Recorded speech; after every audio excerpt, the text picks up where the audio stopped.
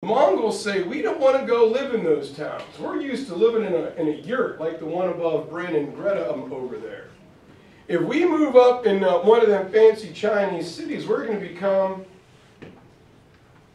a city slicker. Right? We're one of them there prettiest city boys. Not from real Texas and Houston, right, Ryan? All right. Country boys, all right, they know how to change a tire and work on their pickup truck and hunt and clean game and cook over an open fire. If you go up in one of them there cities, well, you just get citified, where you think food comes wrapped in plastic at a Harris Teeter. You know, that people change your tire called AAA. You can't do any of that stuff anymore. So the Chinese want to maintain or the Mongols want to maintain their separation. Some of the Mongols look there, Great Khan. You know, sleeping in a yurt is great, but I had a rock in my back last night. It kind of sucks. And I hear tell they got some medical treatments up in there, and they sleep in nice pillows, and they may have hot and cold running water, and they may actually have food that tastes good. All right, General Mao's chicken. All right, it's number 7 at Timberline. All right, that's good stuff. It's hot and spicy soup. So we want to go live up in there. And slowly but surely the Mongols will be assimilated into Chinese culture because they're so much more highly advanced. And the big emperor to know during the Mongol dynasty is Kublai Khan, right? Who goes all in on expansion. He doesn't meet Marco Polo, but he does talk to the famous Islamic traveler known as Ibn Battuta. All right. If you guys are in Mr. Bennett's class and you didn't know that, I was going to tell him because Mr. Bennett loves him some Ibn Battuta. And Kublai conquers everything he could get his hands on except Japan.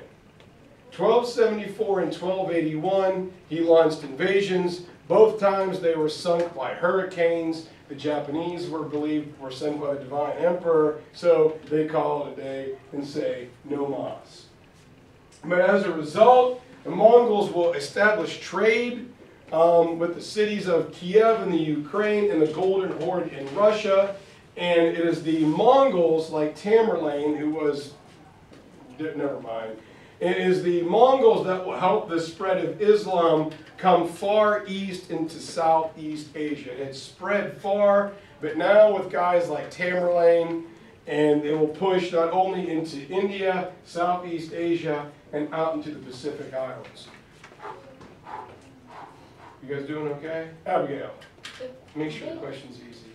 Oh, I'm sorry, go ahead. Did they try to convert people in China to Islam? They try to convert people to Islam? Yeah, China. No. But like just around it? Around it, around the borders, yeah, around the edges, yeah. They started off as Chinese Mongols, convert to Islam, and on the way back, as they were expanding down to the south, they converted, but not in China. All right, next one. It's not called the Great Ming Dynasty for nothing. Ming Dynasty, parallels in history, 1368 to 1654. The Ming are going to be in power when a lot of stuff goes on. Number 1, they're there during the Renaissance. The Ming are there during the Age of Exploration. And the Ming will end during the Great Age of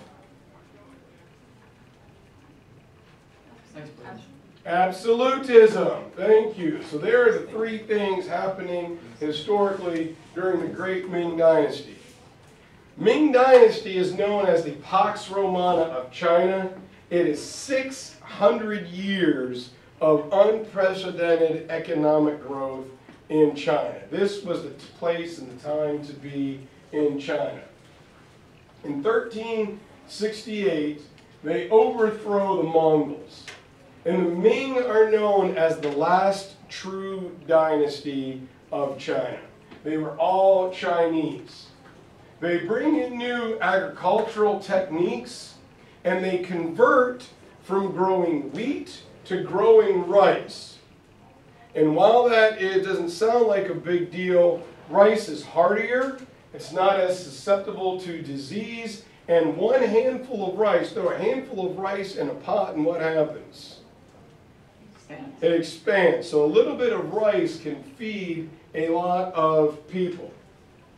So as a result of the food surplus, there's a massive population boom that goes on in China at this time. Senshi banks are banks where deposits of silver will be put throughout China. Think of, instead of Bank of America, it is the Bank of China. This allows merchants like Myanmar to travel in and around China, buying and selling goods and services. A national economy never grows, but 7 to 8 large regional economies grow where goods and services are exchanged. It is at this time, yes sir? How is this better than what was developed during the Tang Dynasty, where you could exchange things for credit? You still can, but now there are more banks. Instead of paper money, we have silver money, which is more durable. Okay. So, all right, so, but we'll go back to paper. But it's the same, it's just more extensive.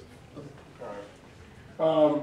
Because we're really cool and powerful and big and strong, and we want the world to know how cool of an emperor we are, we're going to build a big house. But in China, why build a house when we can build what, Iris? We can build an entire city. Yeah, Peter the Great, nothing, St. Petersburg. What do you get a load of this? And the Forbidden City is built. It is a city meant to augment the power of the Chinese emperor. And everything is made to make you feel humble and small until you walked into the throne room and saw the emperor and you really felt small. He was the divine emperor. He will send out Zhang or Chang Ho's fleet of 68 ships that will trade from Southeast Asia to India over to Africa. They were very colorful and elaborate, meant to show the power of the Chinese dynasty. And so a tribute system, is that thunder? A tribute system is created where the Chinese would say, do you want to work with us? Do you want to be part of the Chinese economy? If you do, you've got to give tribute, something that you make or do really well. If the emperor really likes it, you belong to China. You are protected by China. You can trade with China. If your product is crappy, then you are done and nobody cares. China is still seen as one large, big family. Remember, individual accomplishments are gauged by the success of the team. So saith Confucius. And here's was the header when you got the question. The Ming were an absolute empire, but the building of the Forbidden City and Zhang Ho's fleet cost so much money that the great dynasty will eventually go bankrupt. But here is where the civil service training reaches its high point. You went to the village, you went to the mid-sized city, and you took the test. One shot, one time deal to work in the large metropolitan area. As China has 11 cities that are over a population of 1 million people at this time. And here the Ming decided to become isolationist. We are the best civilization there can possibly be, so the rest of you just get out. And there were some foreigners that would come in, sailors trapped on a boat for 6-8 months, Portuguese sailors, French sailors, British sailors, that the Chinese came up with a Cantonese system where they stayed in the port of Canton. They could get off on an island. There was a miniature Great Wall of China that barred them from coming onto mainland China. They didn't want them there because they did not behave very well. You guys got about another 10 minutes in you? All right, everybody got this? I know. Is any of this coherent? God, I hope so. All right. All right. Now we're going to get to the Manchu Dynasty, or the Qing Dynasty, 1644 to 1911. These are the guys who are going to screw everything up. All right. Now, Manchu Dynasty will be in place during the heyday of European imperialism. 1644 to 1911, what happens? Well, we have the collapse of absolutism, but we get into that period of nationalism and imperialism, where we're going to go out and take you over because of what big world event that happens in 1750? Big, massive thing that happens, changes the world forever. 1750. Industrialization. Armistead Brundage IV of the Virginia 4th Cavalry. Say that again. Industrialization. The Industrial Revolution. All right, the steam engine. All right, because of the steam engine, Europeans are now going to go out and they are literally going to take over virtually the entire globe. Why am I yelling? I don't need to, and I can't. It makes my ears vibrate. So, the British, because of the steam engine and because of their unity on the British Isles, get a head start in imperialism. Plus, they've got that corporation, that stock company that replaced. We're no longer trying to make money for the mother country. We're trying to make money for, what's the name of this company? British East India Company, the BEIC. They begin to carve out spheres of influence. They start, we know, over in India with the Mughal dynasty, and then they go over into China, where the Opium War is going to take place. Well, when England gets there, because of the competitiveness of nationalism and imperialism, everybody else is running to keep up with Great Britain. Like Ryan's competitors are keeping up with him in cross country. I got you, Ryan. Yeah. All right. So, other European countries follow. When the British are told they can no longer sell opium to the Chinese citizenry, the Opium War breaks out. When England shows off their might and their power, they tell the Chinese, not only are you going to pay to repair the damage to our property, but you're going to give us things. Number one, we want access to your ports.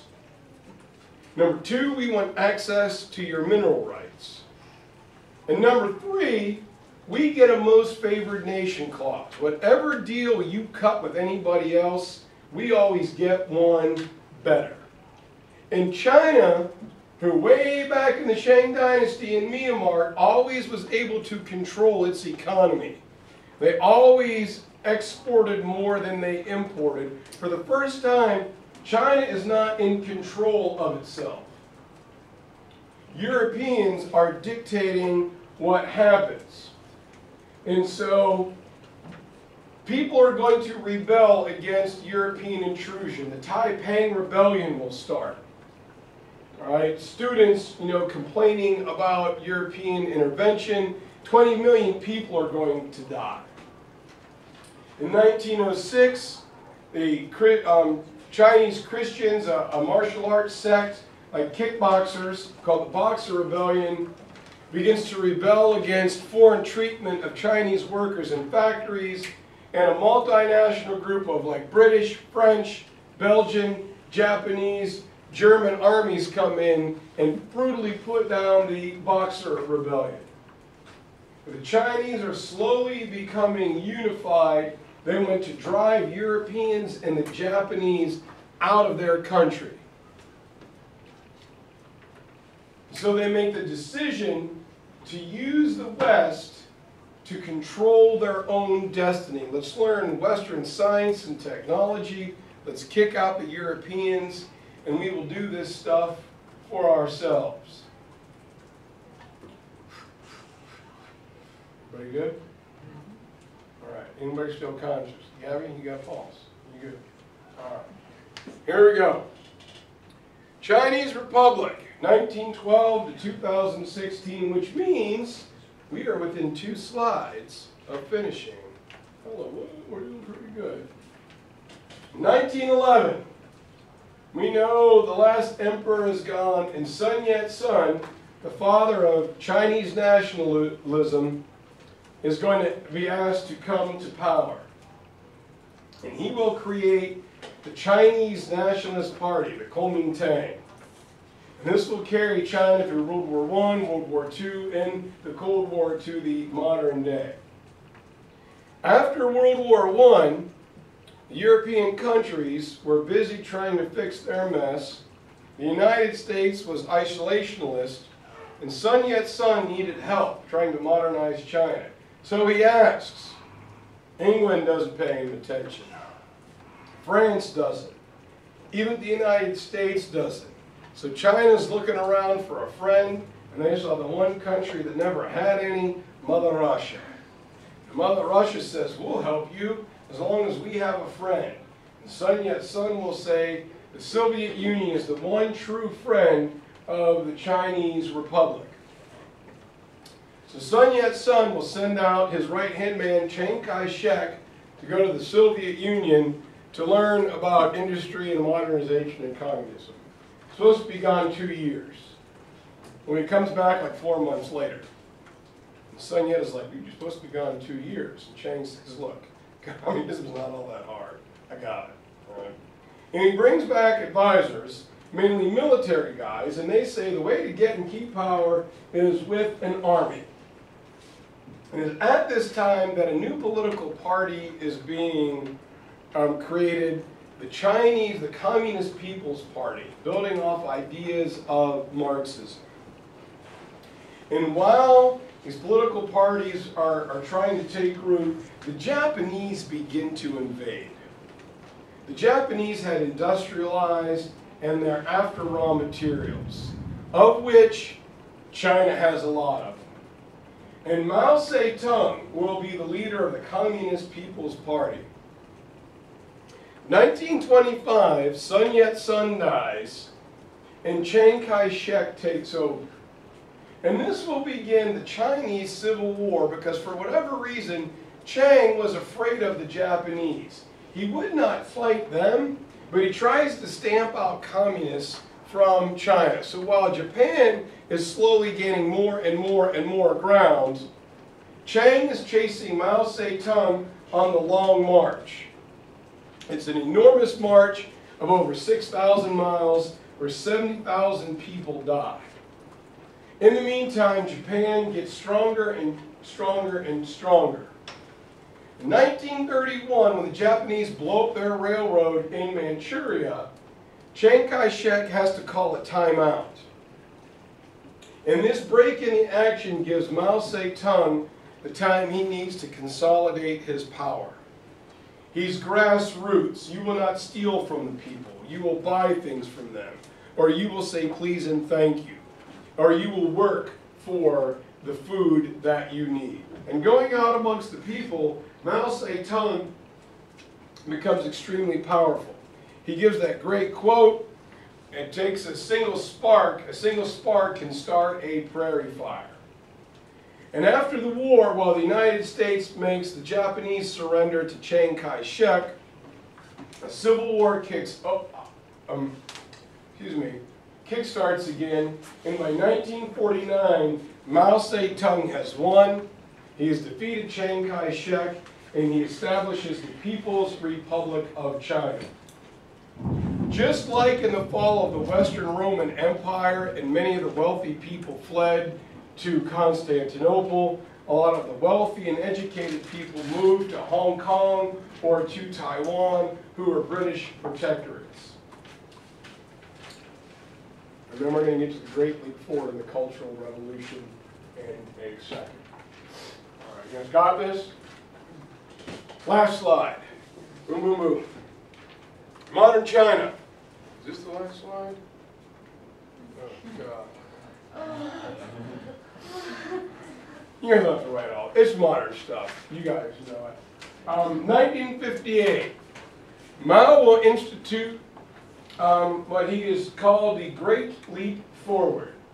He has the Great Cultural Revolution where he wanted to stamp out everything possible that made it look like there were different social classes.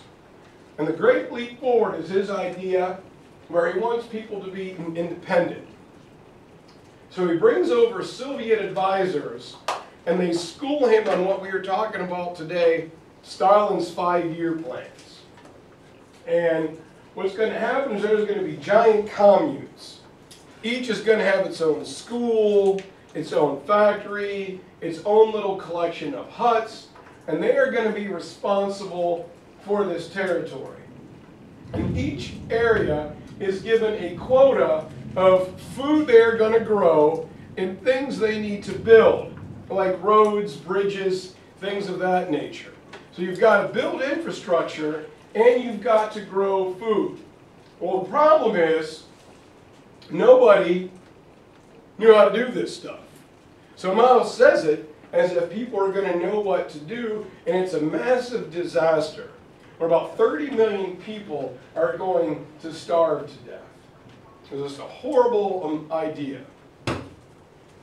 To rebound from that, Mao Zedong comes up with the Great Cultural Revolution. We're going to exterminate all non-communist practices.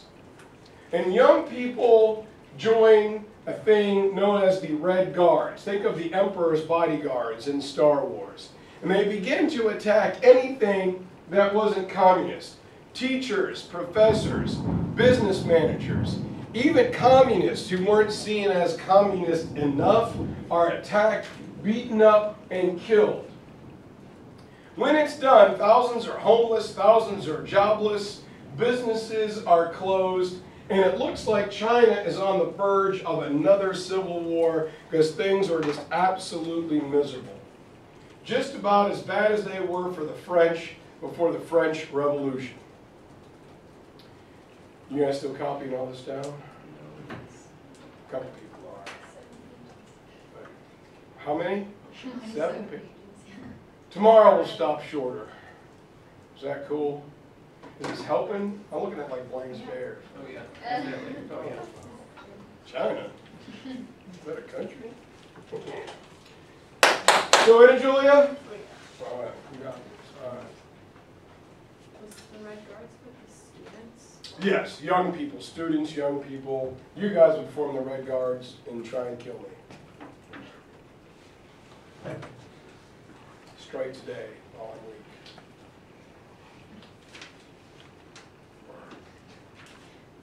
Give me another minute, we'll move on, and I can put this one back up at the end.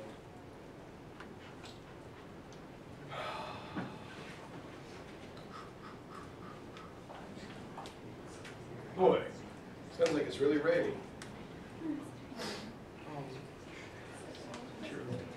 Nothing is at the barn. Oops.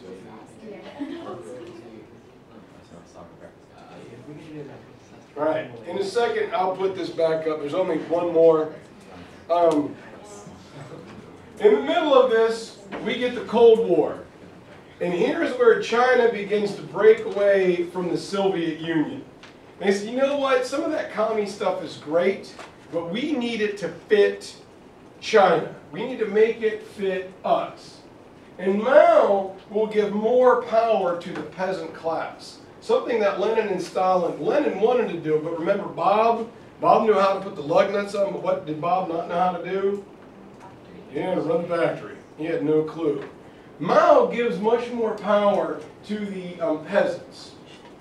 And China and the Soviet Union also begin to compete for attention from third world countries. Each wanted to export its own certain brand of communism.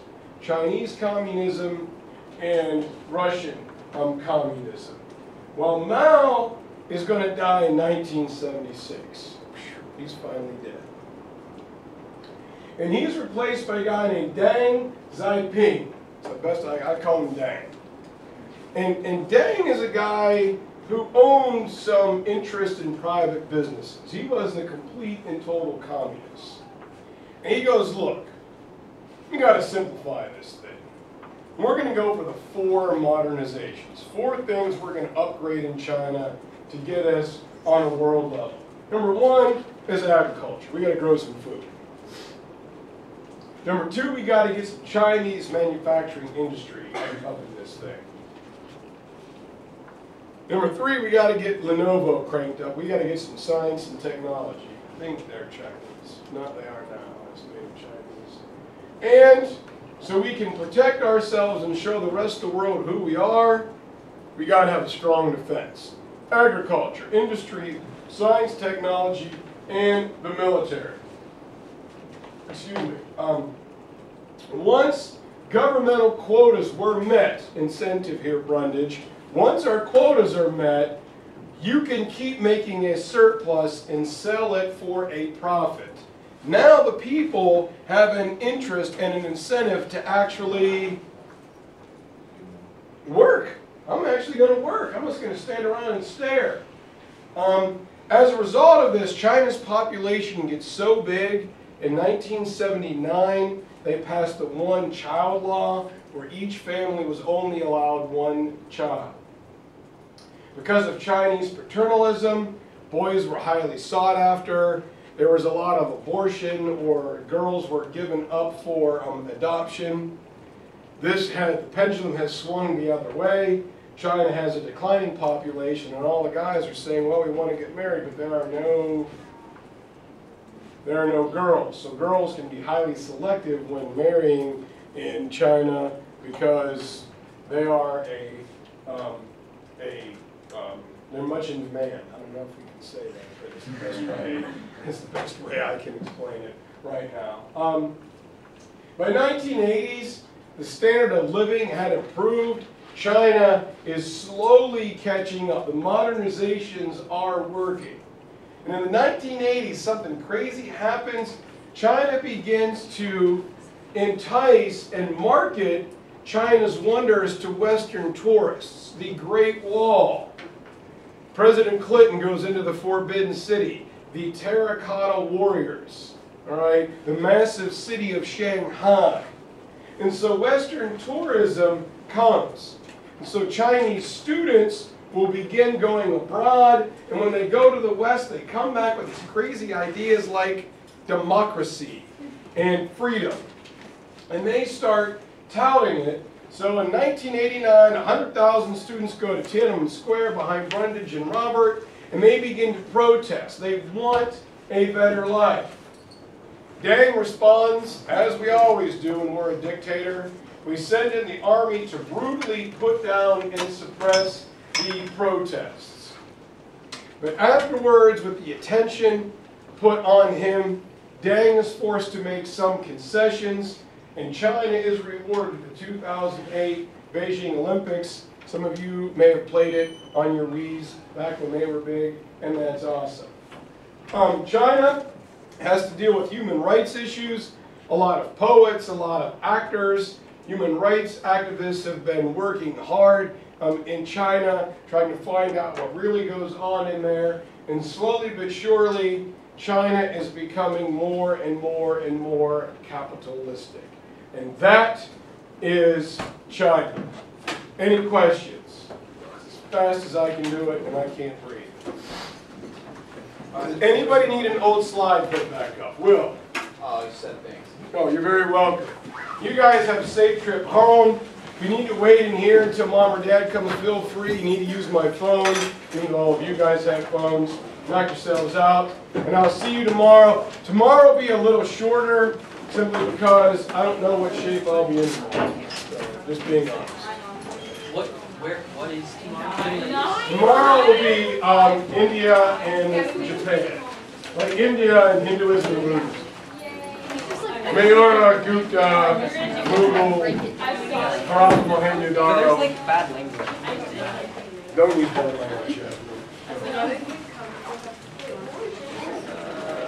I only have 6 fingers.